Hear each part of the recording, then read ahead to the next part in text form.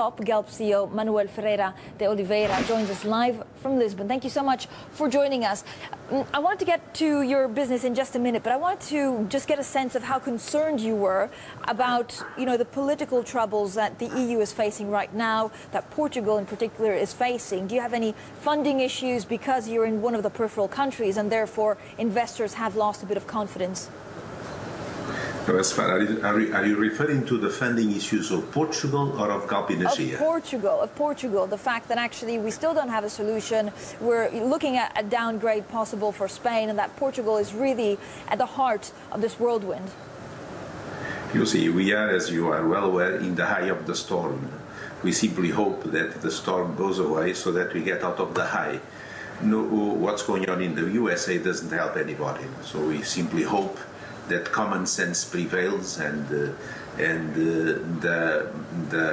an agreement is achieved as soon as possible.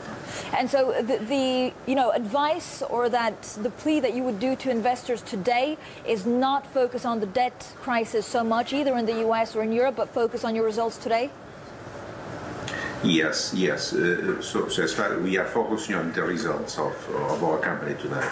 But referring to your question, what I see is that turmoil in the USA is actually weakening the dollar, and a weaker dollar it doesn't help, particularly the Iberia, which we need to increase our exports, and we would prefer a weaker euro versus dollar, which is not happening because of the issues going on in Washington. Yes, I want also now to really focus on Galp and ask you about your output target, because you've increased that significantly thanks to what's happening in Brazil. Why exactly will that have an impact on your output target? See, we have increased our target for 2020 from 200 to 300,000 barrels a day. That increase will come from Brazil. As you are well aware, and we have a very large exposure to the pre-salt reserves of Brazil, and the recent results achieved both in the fields, in the giant fields of Lula, Sernambi, and Yara, have given us data data related to the productivity of the wells and to the recovery factor of the resources. And so, Mr. Ferreira de Oliveira, does it mean that actually you have now a specific valuation for your unit in Brazil? Yes, we have. We are now preparing an equity issue in a private placement for Petrogal Brazil, our local subsidiary, which is ongoing. So I would not comment very much on the valuation issues, because it's a process that is ongoing, is on the market, which we hope to conclude by the end of September. So are you... And that is going to be a success. So are you at the moment actually in the process of selecting bidders? Are you talking to bidders, and do you have a short list of the people that you'd like to do business with?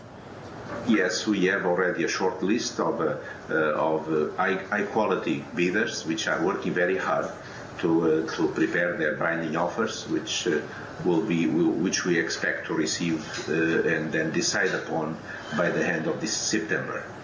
How concerned are you about the volatility in the price of oil? It does seem that a lot of the companies in this industry have done very well, but at the same time, it's also very testing times because it's difficult to make forecasts. Yes, I've been in the industry for 40 years, and the word volatility is part of the industry. So we are used to it. So we have to learn and prepare our plans in different scenarios and face them when the events occur. So the issue of volatility is enshrined in our culture. We have learned to live with it, and we invest taking some risks. Our industry is a high-risk industry, and on average, through a long period of time, the return on investment of the investments in the industry compensates the risk. Thank you so much, and we wish you very good luck for the future, Mr. Manuel Ferreira de Oliveira, there, the CEO of Galp.